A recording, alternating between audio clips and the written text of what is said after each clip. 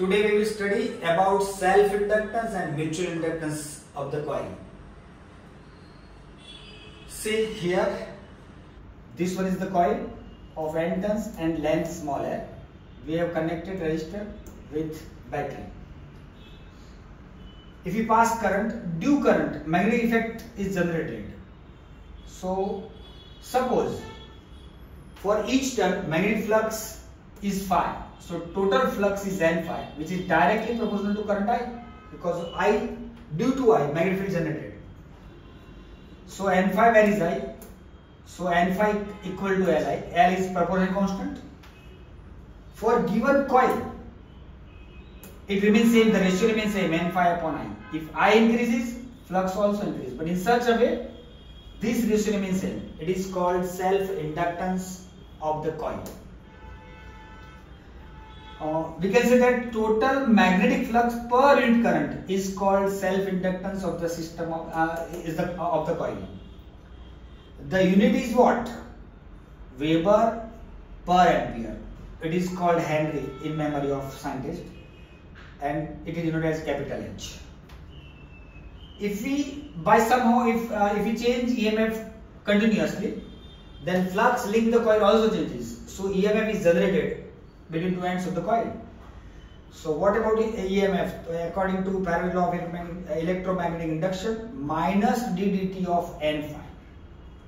But what is N phi? It is Li. So minus ddt of Li minus L di by dt. This is the EMF across two ends of the coil. This formula is important. It every time too. If di by dt is 0, EMF is 0. Suppose current increases initially. So EMF generated between two ends of the coil this way, plus minus. So it opposes the current, increasing current. So sometimes it is called back EMF. Now eddy current.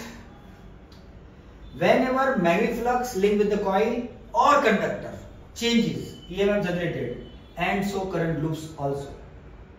The direction of current loop in such a way, the magnetic field produced due to it opposes the motion here, opposes the very cause. This one is copper plate. This one is the magnetic field using a horse magnet. Suppose the plate is moving this way and it is entering to the magnetic field, and magnetic field in this direction. So during the entering, current loop must be this way. So source magnetic field is this way, generating magnetic field is this way. So it opposes the motion. But when it is moving out of the magnetic field this way, so magnetic flux decreases, and every time, according to Lenz's law, these current loops opposes the change of flux. But here magnetic flux decreases, so it opposes the decrease of flux. So the current this way, support this. If we make slot this way, so we have made some type of resistance, path resistance. So current loops are something small, and so eddy current effect is something slow. In this case, suppose just one oscillation, it stops. So in this case, there are maybe 5 to 6 oscillations. So we can make effect of eddy current less by generating resistance. Now energy stored in an inductor. Electrical power, P is EI, or it is dW by dt, rate of doing work. But we know that E is minus L di by dt. So dW by dt is minus L di by dt into I. So dt cut out, dW is minus Li di. So integrating both the sides, integral dW is integral 0 to I minus Li di. But L is constant, and neglecting sign because the minus sign is due to Lenz's law only. It is I square by 2, 0 to I. So we have half Li square. This one is the energy stored in an inductor when current I is passing through it.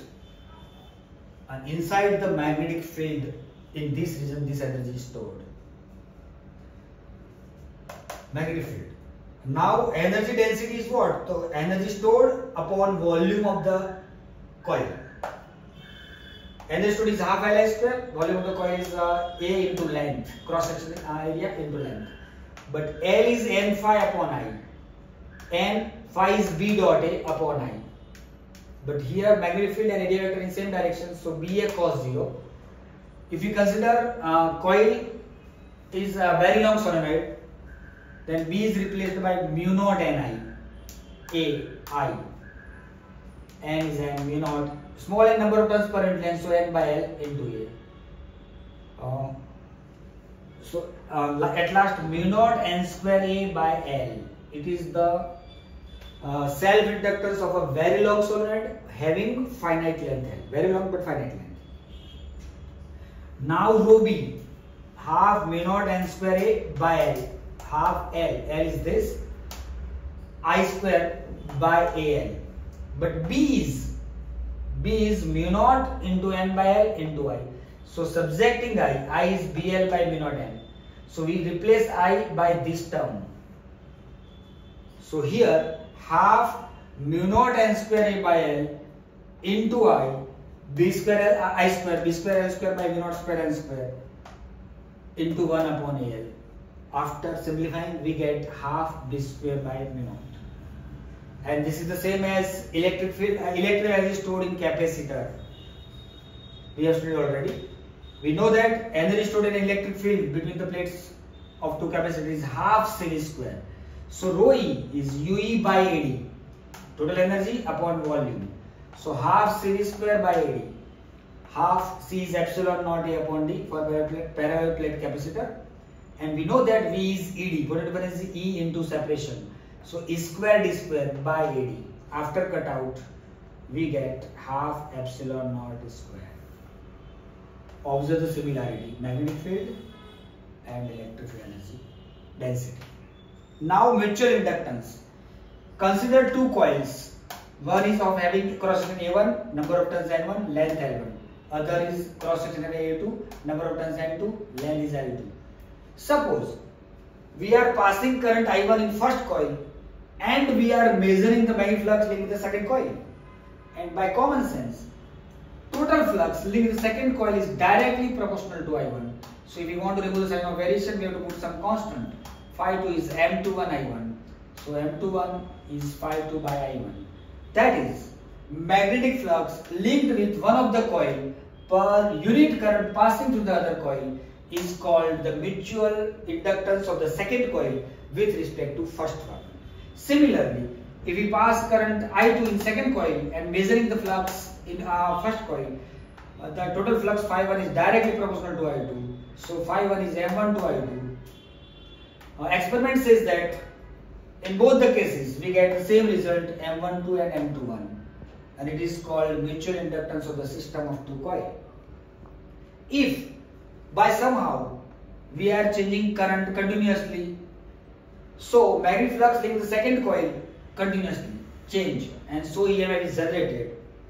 And according to law of electromagnetic law of Michael Faraday, E2 is minus d phi 2 by dt. So minus dt2 of M21 I1, M21 is constant. So minus M21 into di1 by dt. Using this formula, subjecting M21, we get minus E2 by di1 by dt. So using this formula, we can define mutual inductance by other way. It is mutual EMF generated in one of the coil per unit rate of change of current in the other coil is called mutual inductance of the system of two coils. On either way, if you current pass this and flux change this, if you current pass here and flux change this, we get the same result M21 M12 equal to N, which is called reciprocity theorem.